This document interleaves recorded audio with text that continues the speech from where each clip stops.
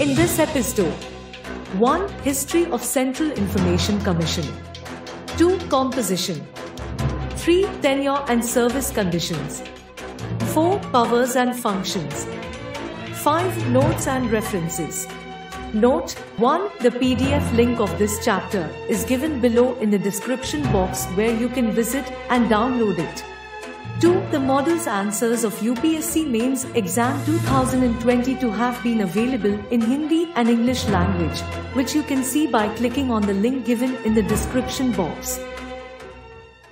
Welcome to Audiobook Gallery. Audiobook Gallery presents Indian Polity by M. Laxmikant sir. So let's start. Chapter 57. Central Information Commission.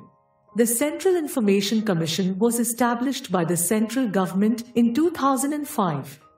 It was constituted through an official gazette notification under the provisions of the Right to Information Act, 2005. Hence, it is not a constitutional body. The Central Information Commission is a high-powered independent body which inter alia looks into the complaints made to it and decide the appeals. It entertains complaints and appeals pertaining to offices, financial institutions, public sector undertakings, etc., under the central government and the union territories. Composition. The Commission consists of a Chief Information Commissioner and not more than 10 Information Commissioners. The Commission, when constituted initially, had 5 commissioners including the Chief Information Commissioner. At present, 2019, the Commission has 6 Information Commissioners apart from the Chief Information Commissioner 1. They are appointed by the President on the recommendation of a committee consisting of the Prime Minister as chairperson, the Leader of Opposition in the Lok Sabha, and a Union Cabinet Minister nominated by the Prime Minister too. They should be persons of eminence in public life with wide knowledge and experience in law, science and technology, social service, management, journalism, mass media or administration and governance. They should not be a member of parliament or member of the legislature of any state or union territory. They should not hold any other office of profit or connected with any political party or carrying on any business or pursuing any profession. Tenure and service conditions. The Chief Information Commissioner and an Information Commissioner shall hold office for such term as prescribed by the central government or until they attain the age of 65 years, whichever is earlier. They are not eligible for reappointment. 3. The President can remove the Chief Information Commissioner or any Information Commissioner from the office under the following circumstances. A. If he is adjudged an insolvent. Or B. If he has been convicted of an offence which, in the opinion of the President, involves a moral turpitude. Or C. If he engages during his term of office in any paid employment outside the duties of his office. Or D. If he is, in the opinion of the President, unfit to continue in office due to infirmity of mind or body. Or E. If he has acquired such financial or other interest as is likely to affect prejudicially his official functions. In addition to these, the President can also remove the Chief Information Commissioner or any Information Commissioner on the ground of proved misbehavior or incapacity for. However, in these cases, the President has to refer the matter to the Supreme Court for an inquiry. If the Supreme Court, after the inquiry, upholds the cause of removal and advises so, then the President can remove him. The salary, allowances and other service conditions of the Chief Information Commissioner and an Information Commissioner shall be such as prescribed by the central government. But they cannot be varied to his disadvantage during service. Powers and functions.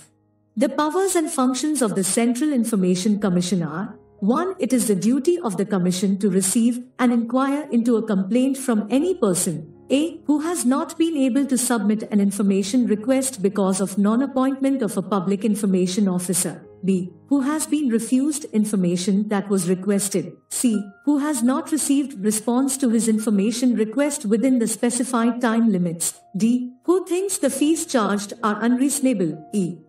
who thinks information given is incomplete, misleading or false, and F. any other matter relating to obtaining information.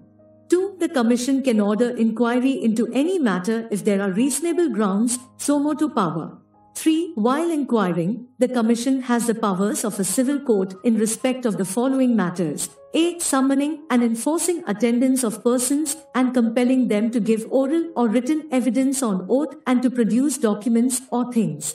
B. Requiring the discovery and inspection of documents.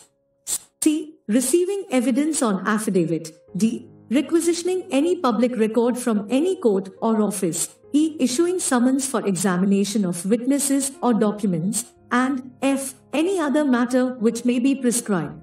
4. During the inquiry of a complaint, the Commission may examine any record which is under the control of the public authority and no such record may be withheld from it on any grounds. In other words, all public records must be given to the Commission during inquiry for examination. 5. The Commission has the power to secure compliance of its decisions from the public authority. This includes A. Providing access to information in a particular form.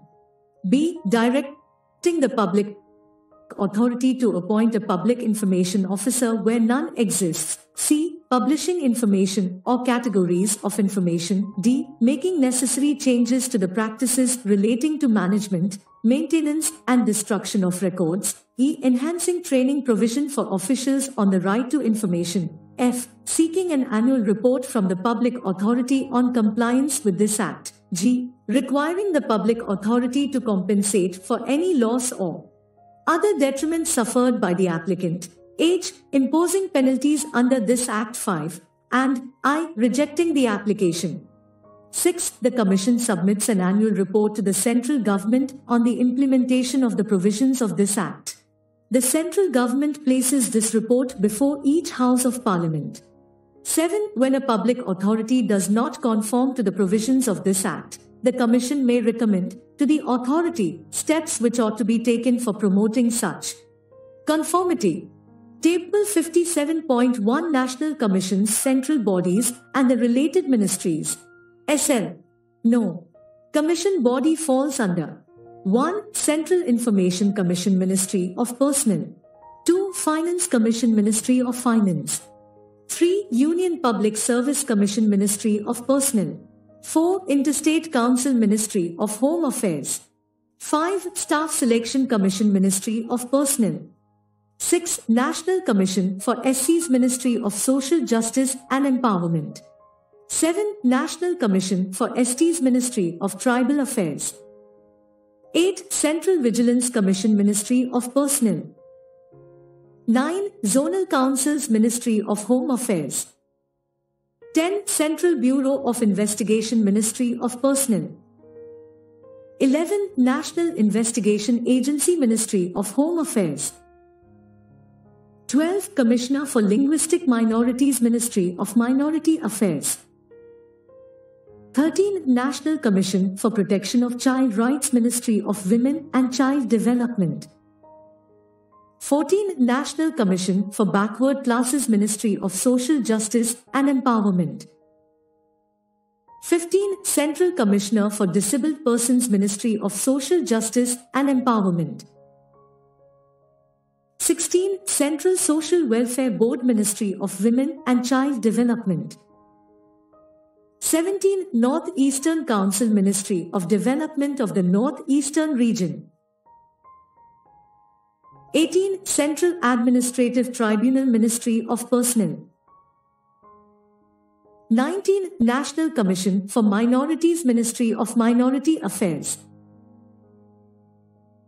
20. National Human Rights Commission, Ministry of Home Affairs. 21. National Commission for Women, Ministry of Women and Child Development. 22. Good and Services Tax Council, Ministry of Finance. 23. Lokpal, Ministry of Personnel. 24. National Investigation, Ministry of Home Affairs. Agency. 25. National Disaster Management Authority, Ministry of Home Affairs. 26. Attorney General of India, Ministry of Law and Justice. 27. Solicitor General of India, Ministry of Law and Justice. 28. Law Commission of India, Ministry of Law and Justice. 29. Election Commission of India, Ministry of Law and Justice.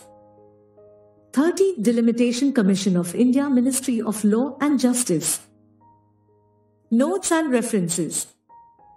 1. Annual Report 2018 to 2019, Ministry of Personnel, Government of India, p. 144. 2. Where the leader of opposition in the Lok Sabha has not been recognized as such, the leader of the single largest group in opposition of the government in the Lok Sabha shall be deemed to be the leader of the opposition. 3. The Information Commissioner is eligible for appointment as Chief Information Commissioner but cannot hold office for more than a total of 5 years including his term as Information Commissioner. 4. He is deemed to be guilty of misbehavior if he is concerned or interested in any contract or agreement made by the central government or participates in any way in the profit of such contract or agreement or in any benefit or emolument arising therefrom otherwise than as a member and in common with the other members of an incorporated company. 5. The Commission can impose a penalty on the Public Information Officer at the rate of 250 rupee per day up to a maximum of 25,000 rupees. It can also recommend for disciplinary action against the errant official. If you like this episode, please like, share, and subscribe to my YouTube channel. Shukriya.